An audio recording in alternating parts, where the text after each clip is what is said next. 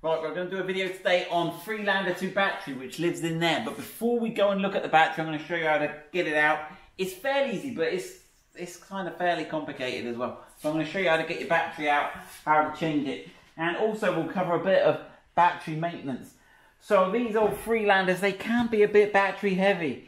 If you've got the sound cranked up and you're cruising along with the heaters and the lights on, if you do short journeys, they often need a top up. So we always recommend, I don't even get any money off them, C-Tech battery chargers. So every once in a while it is worth putting your battery on charge. These C-Techs are great, you can get it the wrong way around. Now if you think your battery is suspect, as it was on our Project Freelander, there is actually a way you can test it. Now this little, I don't even know how this works, this is like witchcraft in a sort of blue plastic case. And what you do is you connect it on a battery and it tells you how much. Right, let me just have a look here, George. Where's the plus and the minus? I can't see for looking. There's a minus there. Right, so if you get a good grip on it, this is going to tell us how much capacity the battery's got left in it. So battery capacity is measured in amp hours. So this one actually won't even read it. It's saying I've put it on charge and it won't even read it. So I can't even test. That's flat. So that's, if after charging it you've got nothing, you're pooped. So that one's no good. Right, so let's go for this one, which is an old battery I've had around for years, but it was enough to start it the other day. So this is going to power up. So when it's powered up, I will do a little test on it, and it will tell me how many amp hours the capacity of that battery has. Blimey, George, that's taking a while to power up, isn't it? There you go. Set to calibrate, we don't need. Right, so it's got 13 volts, which is good. Press to test, but you've got to press it when it says press to test. It's a bit... Right, so it's testing the amp hours. So here we go. Now, on every battery, it should tell you how many amp hours it should have. Right, test complete. 70 amp hours there. So that's got 70 amp hours. That's, now, how much should it have, George? Let's have a look. It should tell me on here. Why can't we see it, George? That's the starting current, which is different to the capacity. But that doesn't sound bad. Let's have a look at this one. This is our brand new one we bought. Let's have a look at it. Oh, look. This one's got it. Those Alphas ones. So this should have 74. So it's a similar size battery. So 70 amp hours looks pretty good to me. Now if I can work out how to get into this. It looks like we've got some little covers on here. So I'm not a big fan of cheap batteries. I'm a big fan of spending a bit more and getting a Bosch battery. I don't use the cars enough, as you've probably worked out. Right, so let's have a look what this one's got. I haven't charged it up, this is as it came. Let's have a look how it does. Set to calibrate, right, as required. Right, 12.6 volts, right, press to test. Hold on, I've got to get it when it says press to test, there you go. So we're looking for something close to 74. 73, you can't get much closer than that. So, there we go. So if you've got an old battery, charge it up. But these are about £200. But if you know someone that's got one, they're well worth having. Right. Okay. Next step, we'll get in and have a look in there how to remove your battery. Right, so we've got the bonnet up. Right, so the battery lives under here. And you can pull these little tabs at the top. They're a bit weird. I'm not quite sure what they're supposed to do. And it sort of slides it forward a bit. You've got these two little ledges here that sit under these little clamps there. Can you see those quite, John? There's a little lip they sit under. Right, so that's your battery cover. They always get lost, those do. Right, okay, and there we have our battery. Right, now all you're going to need is a 10mm socket and you're going to need a couple of cable ties. Right, so I've worked out what I think is the best way of doing this.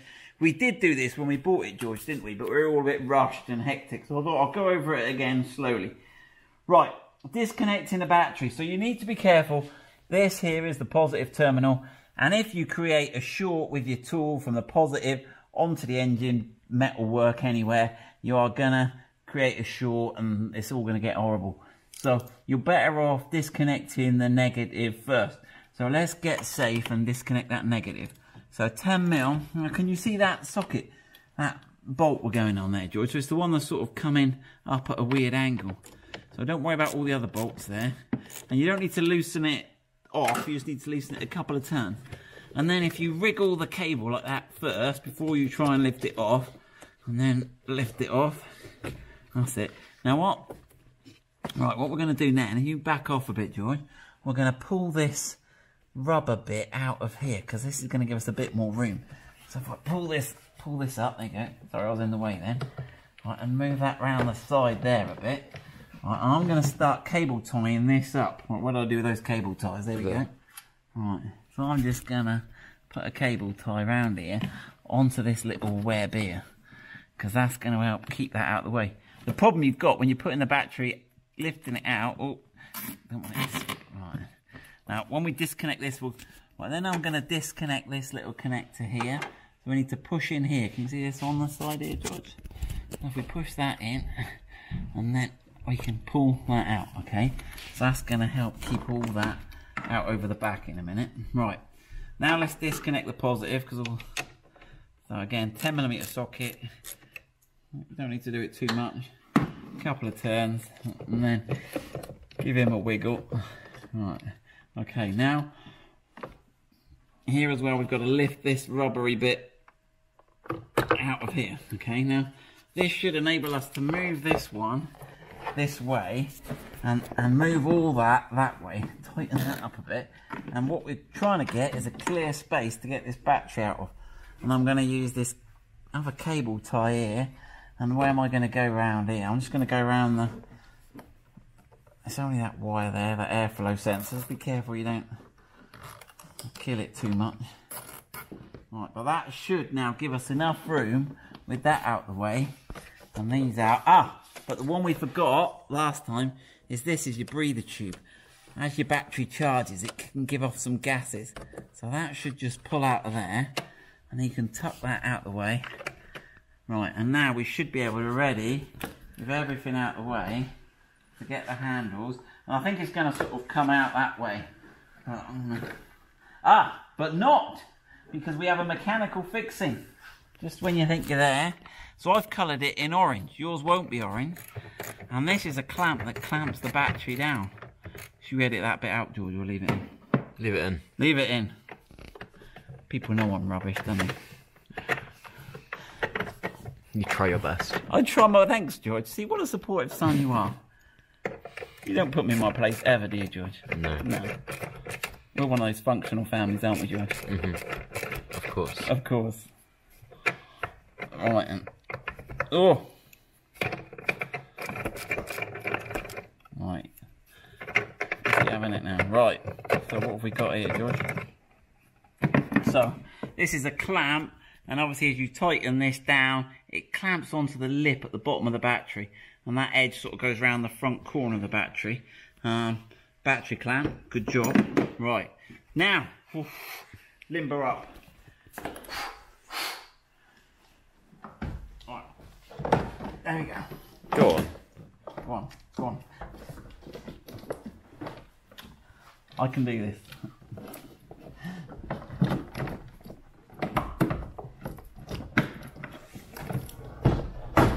There we go. So that's the battery. It should be pretty much the same getting the other one in. I had the Hoover out. I had loads of leaves and all sorts in there. So it's probably worth giving a good clean up in there. And the other tip is if you're going to put that battery back, put some copper grease on this threaded bit here. So there we go. That's the... Oh, one other thing I was going to say. If you do struggle with your battery going flat and you've got the C-Tech, what you could actually... You could wire this onto the battery terminals here, and then each time you connect your C-Tech, if you do it regularly, you've just got this little handy connection there, ready and waiting for you. Obviously make sure you get the negative terminal at the back, positive at the front, the same way round.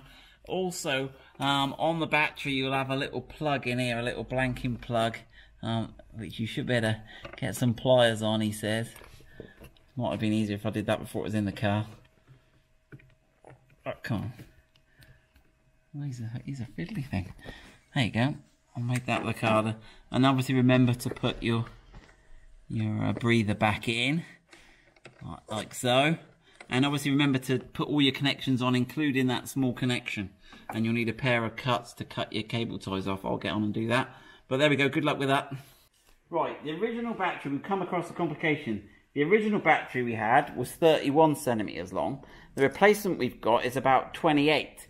And what it means is when you go to put it in, the rear cable, which is the earth cable, can't reach. Now, if you look down in here where the bolt goes, there are 2 bolt positions. Can you see both of those, George? There's one here. Yeah. I'll do the arrows on there when I edit it, George. And there's another one further back. Now, this bracket here, this corner bracket here, wants to go round the front of the battery. But if you look now, it doesn't line up with the hole because before it was forward here. So, but what I notice now is it doesn't line up with the hole, but the back hole in here, if you look up here, George, the back hole in this lines up with the back hole in there. So I'm going to have to remove this here. So if you've got the shorter battery, you've got these 2 holes. So I'm going to, but it's got one of these anti-loss washers on there. So I'm just going to work out how I can, I don't know if I can hold it. Let's try with a bit of pair of pliers. Have a quick go. I don't know if I can hold the washer and not exactly, they're cutters, not pliers. Bit of bodgery going on here. Bodging alert. Let me see if I can thread that out. What have I put my socket?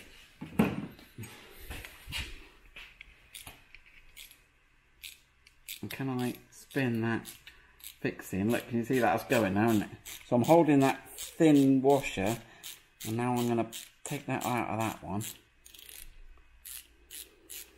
There we go. And I'm going to put that back in. Oh, I need some more hands. I'll put that back in there. And these anti-loss washers are way cool. So I'm going to put that in there. And I may have to hold that with a pair of pliers and spin that on. Oh, that's going to hurt my fingers. Let's have some pliers. I've got some pliers here.